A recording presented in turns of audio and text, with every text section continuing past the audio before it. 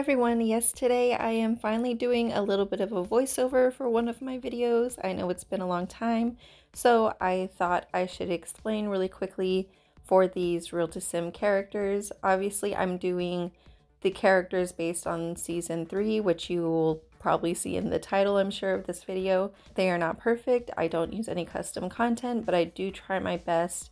You'll see here with the first sim that I made is the character of Victor. I did start with a female sim and just change the pronouns to he, him, so that it's actually more accurate to the transgender character as well as the actor. And then I changed Klaus like I don't know how many times.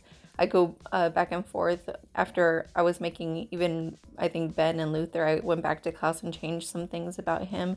I struggled so much with trying to get Klaus and Ben's likenesses especially, but I really hope that you enjoy the way they turned out in the end. I'm actually pretty mad that I didn't get Klaus to look exactly the way I wanted him to, because he's my probably second favorite character in the series, my first being number 5. I think number 5 is the best. I love him.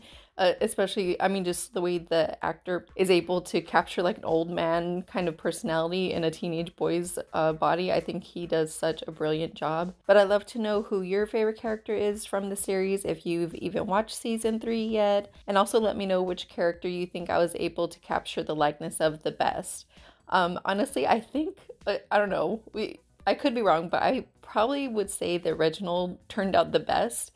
I did only make him an adult as opposed to an elder because he still has really good posture and he doesn't really seem to age much in the series. So I just figured that it would make more sense to keep him as an adult instead of an elder, because the elder Sims are kind of like hunched over and frail looking. So I didn't want to do that, but of course you can change anything you want about these Sims if you do download them. They are on my gallery. And again, I don't use any custom content, so the only thing that will be missing from them is if you don't have certain packs that I use for these characters, obviously those things will be missing from them. But for the most part, like their general facial structure and everything will look exactly the same, whether or not you have the hair or, clothing items or whatever missing from them, their facial structure will stay the same. So I just wanted to, explain that really quickly and finally be on here for a little bit and give you guys a little bit of my personality into some of my videos again, because I had time today to record a little bit. I'm also very close to 1,000 subscribers and I'm so happy about that, although I'm nowhere near close to being a YouTube partner or anything because my watch time hours are super low. But just reaching 1,000 subscribers will be such a huge milestone for me.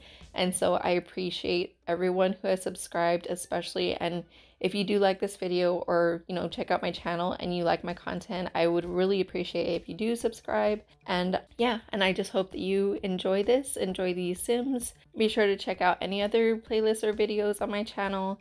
And I will talk to you guys in the next one. Bye!